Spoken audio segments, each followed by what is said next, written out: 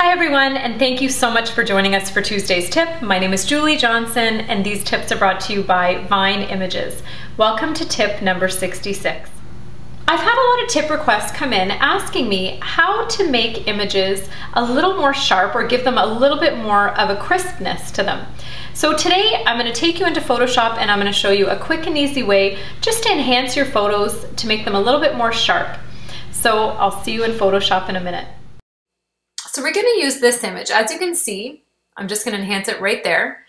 We've just made it sharper and the texture and the hat come out. So now I've taken it back to the original and we're going to duplicate the layer. I'm going to show you 3 ways how to make an image sharp, and you can decide which way that you like. So we're going to go to Filter, Other, High Pass. So you got to remember we're doing this on another layer. So you're going to see the image like this, and you can turn it up to be really contrasty or turn it down like as low as you want. So you can create as much texture in your image as you'd like. So we're going to go about there, and then we're going to do, like we did last week, a overlay. So we're going to go to blending options, and then we're going to make it an overlay and hit OK. And then as you can see here, I'm going to turn off the layer and then on. You can see the contrast in her hair, how it picks up the little details. But we can change the opacity on that layer too if you're thinking it's too much.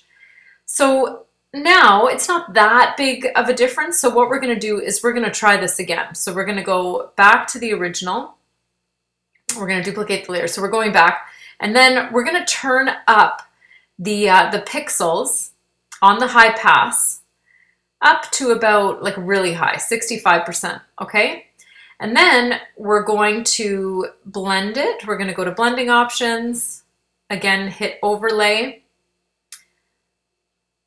There we go. Okay.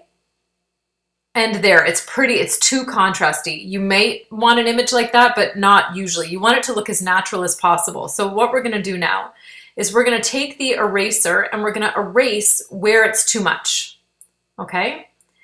So we're just going to erase around here. Sometimes you'll see like around the edges, it'll create like a haze around it. So you just want to make sure your image looks as natural as possible. Okay. So there, we're just going to erase around her skin and her face. And so just her hair, her hat, the background, look at the background pop there. Pretty amazing. Okay. So that's one way to do it. And you can change the opacity again on that layer. And so now we're going to delete it. We're going to go do this another way. So we're going to go to Filter, and we're going to go to Sharpen and Unsharpen Mask.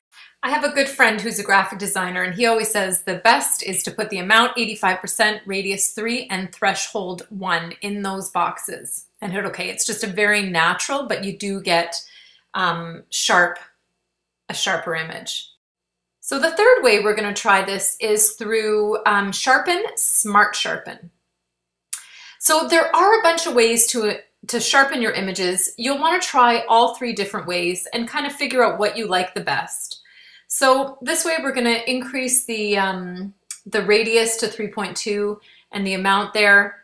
And here you go. We're just going to go back in our history and look at the before and after. The best piece of advice that I can give you is to always work on another layer and always save any enhanced image as a B. Never save over your original files. Okay? On behalf of Vine Images, I just want to thank you so much for joining us for Tuesday's tip, and we will see you in 2 weeks. And again, guys, just a reminder, if you haven't joined our Facebook page, please do, facebook.com/Vine Images Inc. And you can send your tip requests to vineimages@hotmail.com. Just put your subject as Tuesday's tip requests. Okay, so we'll talk to you soon. Have a great week, guys. Well, 2 weeks, and we'll see you then. Bye.